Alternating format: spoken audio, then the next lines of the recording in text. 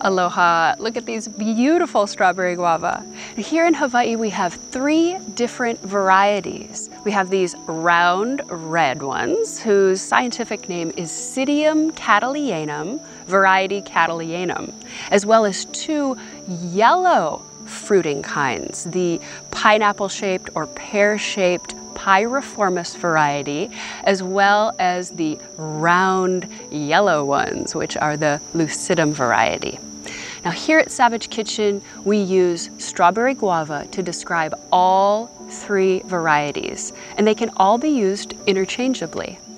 All 3 have an opposite leaf pattern, and the leaves themselves are very thick and leathery and shiny on top, and they have an obovate pattern, which is typically narrower towards the leaf stem and wider towards the tip.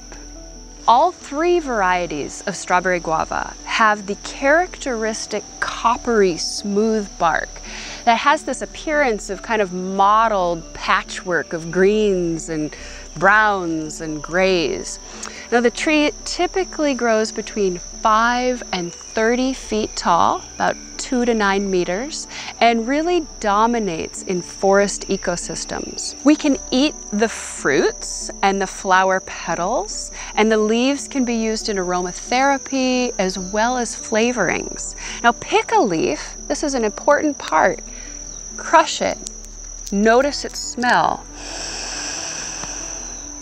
Our sense of smell is a powerful tool that we can use to help identify this plant, and just simply breathing in its aroma is powerful medicine and an anti-inflammatory. Psidium catalayanum, strawberry guava, vaivi as it's known here in Hawaii. Now in Hawaii, this is considered the most problematic invasive species, and it is one of the most invasive species in tropical and subtropical locations around the globe. So I think it's time to smell the medicine and eat the medicine. Just don't spit out the seeds.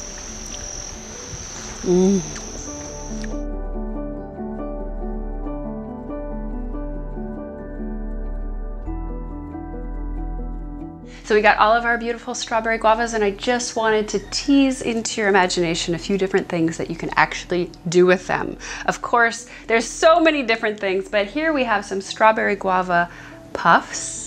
We also have some strawberry guava that I made into a barbecue sauce and glazed over this leg of Maui venison. We love our Maui venison. So I know you want these recipes. Be sure and check out the Savage Kitchen app, as well as our online wild food courses.